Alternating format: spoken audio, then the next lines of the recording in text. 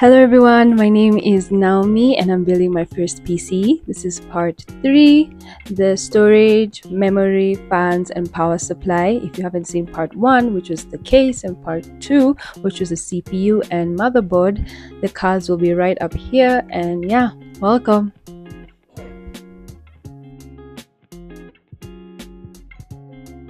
Hi everyone, welcome back. Welcome to the series, and for anyone who's new, I am, as I said, building my first PC, and I'm just gonna be telling you my thought process, the prices of everything, why I got them, where I got them, how much, all those details.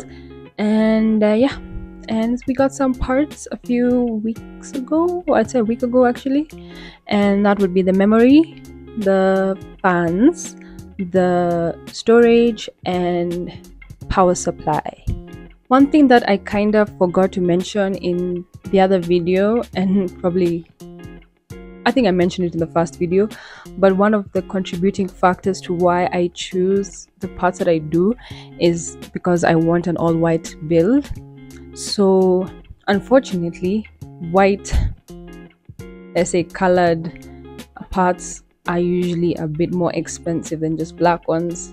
Yeah, I just want a white PC. So yeah, if you see me choosing some parts and specific colors, it's because of I want a white build. So that's one thing I'd like to just point out. And if you too want a white build too, just know, unfortunately, you would be spending a little bit more in the long run, which is going to be a lot more, to get white parts over black parts. Okay, yes, so that's out of the way. The first thing I'd like to talk about is my memory. So initially, for some reason I would just want like Crucial products. Is it called Crucial? What it was called? It was probably Corsair. Yeah, it was Corsair, but not Crucial. I'm confusing with my storage. Yeah, so initially I wanted Corsair RAM, because I don't know, I just saw it on a lot of builds and I was like, okay, that looks nice, people use it, it must be dependable, let's get that. So I had that in my build, but then maybe that thing was expensive. It was like, I think over 100, it was over $100. So I was like, okay, is there any other alternatives? And then luckily I found TEAMGROUP T-Force. Yeah, TEAMGROUP T-Force Delta RGB 32. Yeah, that's what I got. So yeah, let me show you how it looks like. So here it is.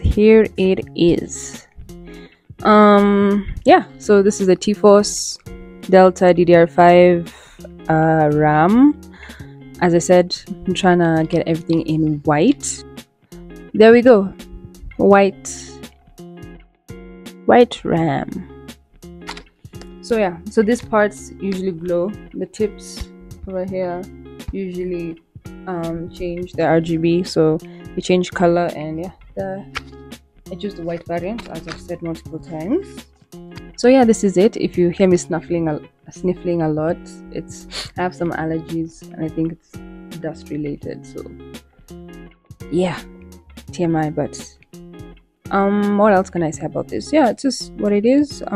Just wanted something pretty, some RGB, and I just wanted it to be white and not stupidly expensive. So this is what I opted for, and also reliable. Like, I want to choose brands which I've seen other people use a lot, so that I know it won't like fail on me. Hopefully it doesn't fail on me. So yeah, this is what we got. Moving on to the fans. So a little throwback to why, not really throwback, but a little explanation of why I chose this fans in particular is because I'm kind of picky about how I want my fans to look. Because initially when I was looking at like how PCs look in terms of like the fans, I really liked the design of the NZXT fans, which would typically have like a ring around the blades, and that would be very like very distinct RGB on the outside. So I was just like, wow, I really love how those fans look inside cases. I was like, oh yeah, that's definitely what I want. So when I picked those ones, I then discovered that these bad boys, which is the Thermaltake SWAFAN EX, I will have it here.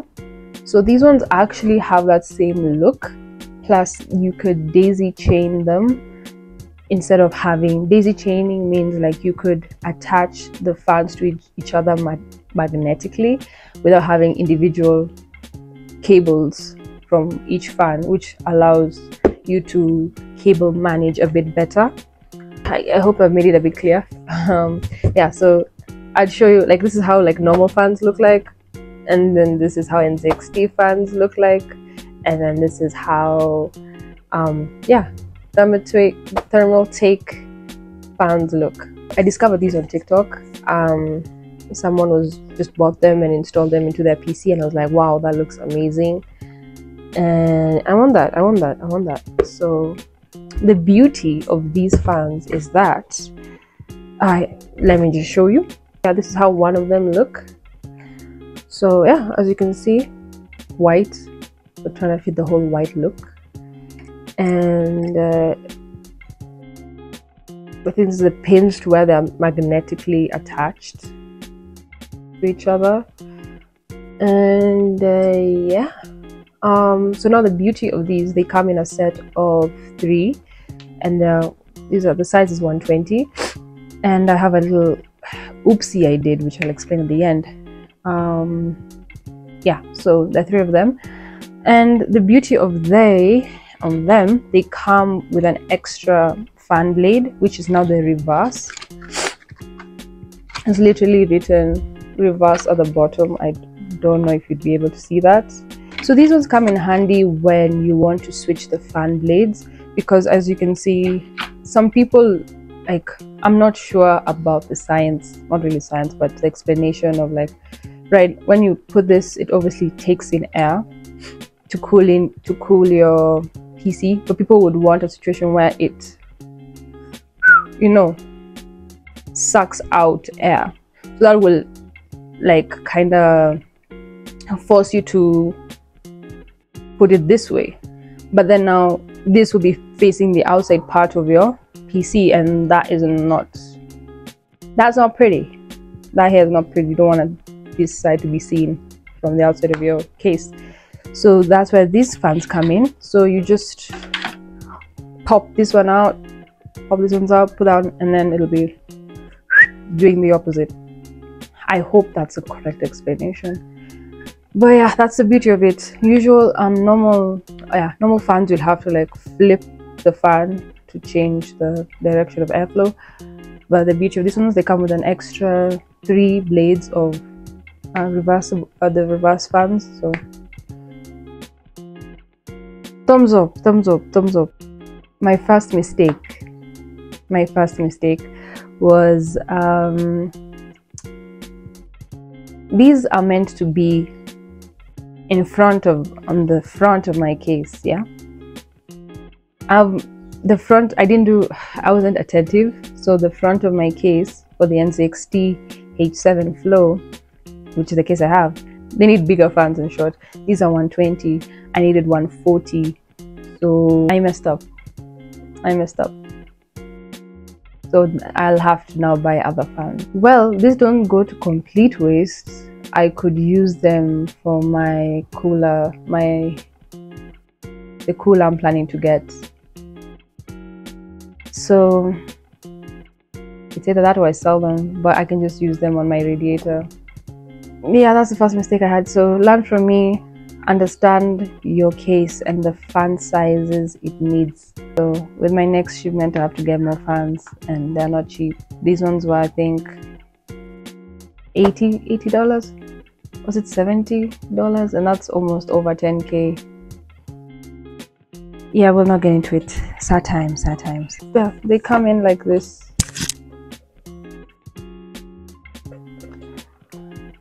I'm not meant to put that like that. But yeah, you've seen everything.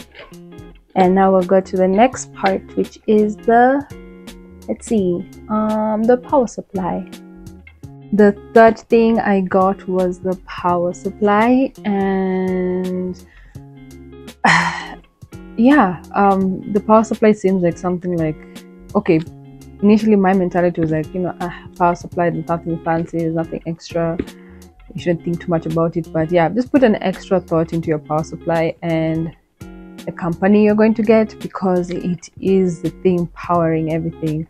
So if you get a cheap power supply and it literally explodes on you and destroys your whole PC, then you think twice. So invest some time and money into your power supply, because yeah, you might end up regretting just choosing a cheap generic one.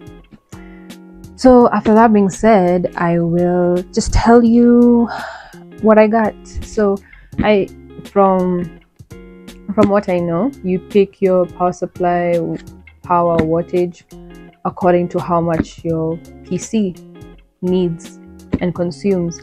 So mainly that will come to the graphics card. So as I mentioned in my first video, when you're just picking your parts on when you're picking your parts on PC part picker, at the top bar it will tell you how much your PC is going to be consuming. So you kind of choose like a little over the required amount just to be safe, to give it some leg room. So for mine, I think it was saying 750 watts, so I got this one over here,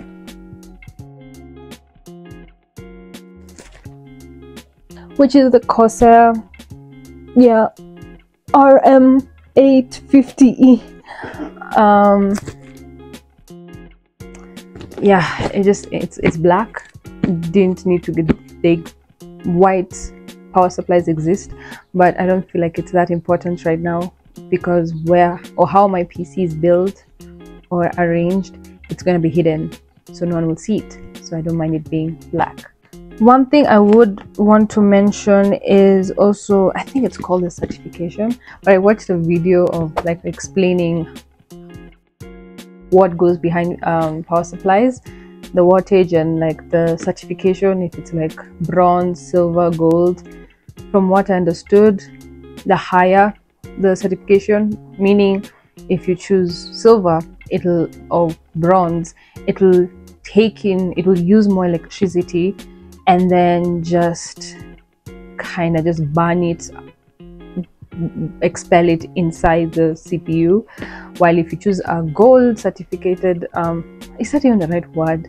Yeah, but a gold certificated power supply, it will consume less power and it will keep everything nice and happy. Just because I feel like I haven't explained that well enough, I'm going to just insert that same TikTok or video here.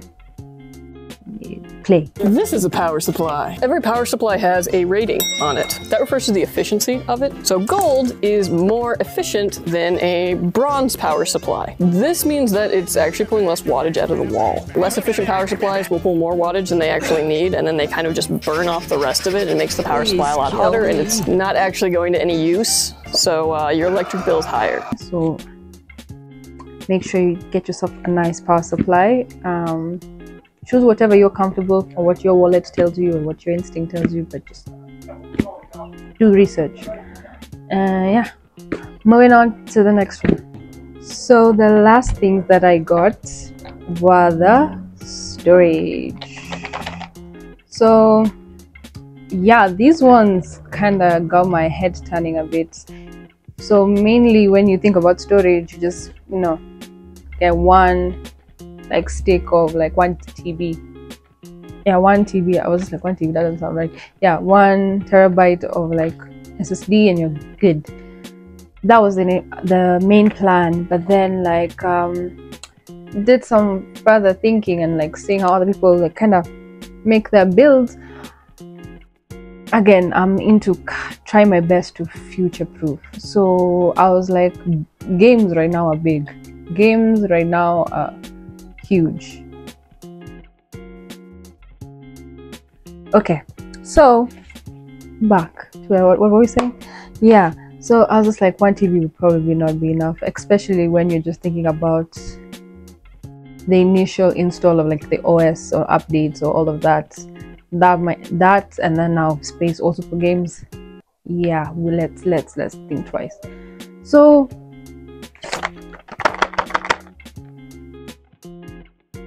we got two sticks of 1 TB SSD, one for the operating system and one just for games.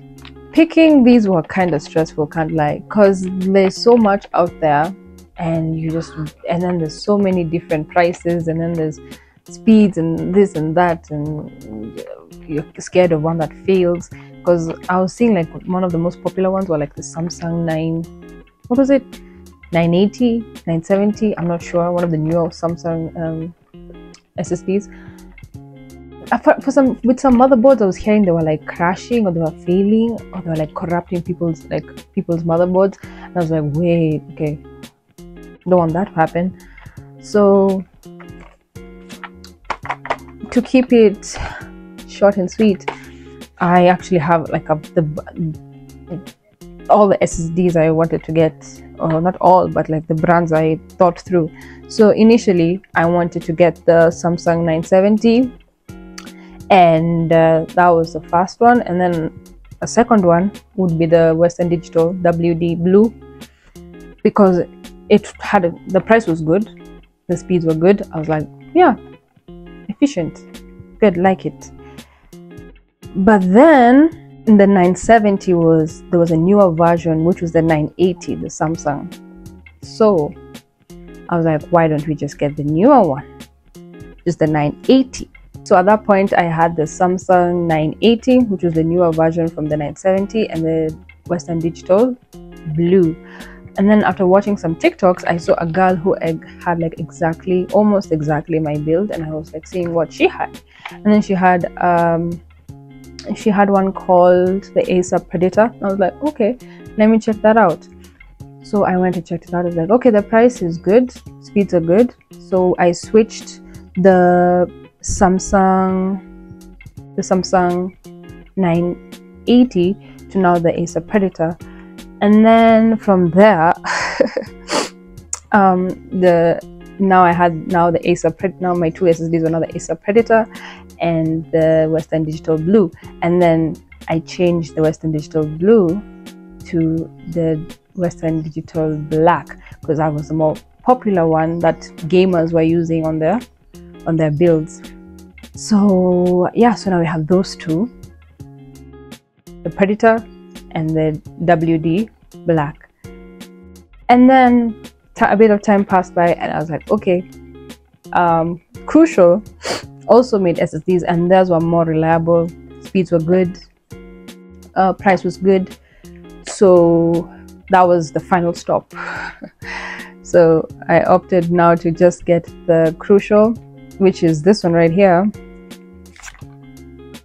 the Crucial 1 TB SSD. It is the T500. I'll put an image somewhere.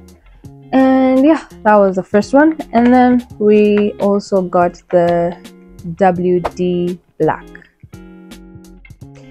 So yeah, 1 TB also, 1 TB of SSD. And it is what is the model? Is it the SN770? Yeah, image will be put in right here. So these are the two storages I ended up sticking with, and that's all we have for today, folks. Those are all the parts, and once again I will have the cost breakdown here of everything, and the total, and the shipment, and all the goodies. So yeah, thanks for staying till the end. I appreciate you. I know it's a lot, and I don't know, I appreciate you for staying till the end. And please drop a follow. Wait a minute, pause. Please subscribe. Yeah, please subscribe, and leave a like. And yeah, I like I kind of like making these videos for you guys. So yeah, hope I have educated someone there in one shape, way, or form. I'm only left with like 2 or 3 parts, which is the GPU, the AO, which is a cooler, AIO, and the fans, which I messed up, so I have to get others. So I don't know when I'm gonna get them because they're crazy expensive, and yeah, gonna hope for the best, you know. So thank you for staying. As I said, next video will be up soon, hopefully. And is there anything else to say? Oh yeah, I did decide on my GPU. I'm planning on getting the OT70 Super for now, and probably upgrade in the future. So yeah, as always, I keep on saying so yeah, sorry. Yeah, so please leave a comment what you think, any suggestions, thoughts. I'd really love to hear what you guys have to say. And thank you for watching my videos, I guess. Bye bye.